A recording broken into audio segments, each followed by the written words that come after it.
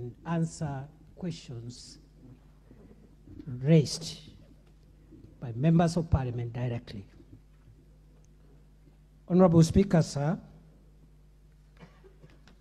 the member for Chuka Igamba Ng'ombe has asked the circumstances that led, he has asked for an explanation of the circumstances that led to the killing of Mr. Daniel Mutembei on 18th March 2023 in Kwego Village, Robate location, Tharaka Nithi County, which was reported by police on the following day, 19th of March 2023. Mr. Speaker, sir, on 18th of March 2023, a Mr. Leonard Njeru Mbuba from Robate location reported that his cousin, Daniel Mutembei, a male adult, approximately 34 years, had been attacked the previous night by known people, according to the report, severely and critically injured, left for the dead, rained on for the rest of the night, recognized by villagers early in the morning who were taking milk to the collection point, still alive early in the morning. Mr. Speaker, although critically injured, it was reported that Mr. Mutembei was able to talk and identified those that attacked him and gave their names, 5 suspects. He was taken to hospital, but the injuries were already too much and he succumbed at the Chuka Referral Hospital. He succumbed to the injuries. That report was made and entered into the OB. Mr. Speaker, sir, and just for the clarity of the member and the House, that report was made the same morning of 19th March 2023. Investigations ensued, and before any statements could be taken from any of the suspects, the same suspects went to the Chuka High Court and obtained anticipatory bail, restraining their arrest and prosecution until the matter is heard and determined, or until further orders were issued by the High Court. Those orders, Mr. Speaker, sir, were issued by Lady Justice Lucy Gistari of the Chuka High Court on 27th of March 2023,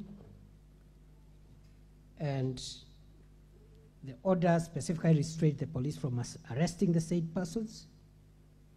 The orders also required that the matter be heard today, the 12th of April 2023. Today, the matter was came up for mention, and Mr. Speaker, I can report to the House that in the morning the parties were heard, and I can also report to the House, Mr. Speaker, that for us in the ministry, we instructed the State Council to represent those parties that against whose orders were given, including the Inspector General of Police, the DCI, and all those who were sued. The family of the victim The late Mutembe also had hired a lawyer this morning, and both Mr. Mutembe's lawyer and the State Council made a very, very strong argument in an oral application for two things. One, the vacation of the anticipatory bail, which was lapsing today, that it should not be extended. And two, warrants of arrest to issue against the suspects. And both the deceased lawyer and the State Council were on one page, of course, against the opposition from the Defense Council. The ruling on this matter is before the judge this afternoon at 2:30, the same time that the minister is appearing before this House. In between, Mr. Speaker, on Saturday, the 8th of April, which is Easter Saturday, the victims were supposed to bury the late Mutembe, but they felt that this matter had taken too long and could not understand why a matter where there was, in their view, overwhelming evidence pointing at the killers should still be out there. And notwithstanding the anticipatory bail, they demanded that the arrest be done. There was a serious demonstration for most of the afternoon on Saturday, from 3 p.m. to well into the night. They were carrying the coffin of the late Mutembe and demonstrated the whole afternoon, engaging the police in running battles. The police tried to talk to them diplomatically to bury the deceased as we wait for the finalization of the matter by way of appearance before court today, but they could hear none of it. In fact, Mr. Speaker, the protesters engaged police in throwing missiles when the police tried to use tear gas, and it was really a very, very rowdy protest. And of course, one would understand the public anger, given the circumstances which the deceased had died. Mr. Speaker, sir, we were able to, the police were able to open the road much later in the night, but an incident occurred around 7 p.m. the same night. One of the local young leaders, the chairperson of the Tharaka Nithi Border Association, one Willis Mugambi, alias Kiraku, was shot dead in the chest around 7 p.m. and died on the spot. And that complicated the matter. And immediately that happened the same night, we dispatched through the Inspector General of Police the Internal Affairs Unit of the National Police Service from Nairobi. The head of the Internal Affairs Unit actually was dispatched the same night to Chuka to travel there and personally take over the investigations, mainly the investigations around the shooting of Willis Mugambi, alias Kiraku, because it was alleged again by some who made reports that they suspected that he could have been killed by a police officer in the process of the riots. So we dispatched the Internal Affairs Unit. It's still there. We have crucial evidence, and we believe very shortly we'll be narrowing down to the person who shot and killed Mr. Mugambi. At the same time, the Independent Police Oversight Authority the following day on Sunday dispatched their team to investigate that incident. IPOA is independent. So while the internal investigations by the police is handled by the Internal Affairs Unit, from Nairobi.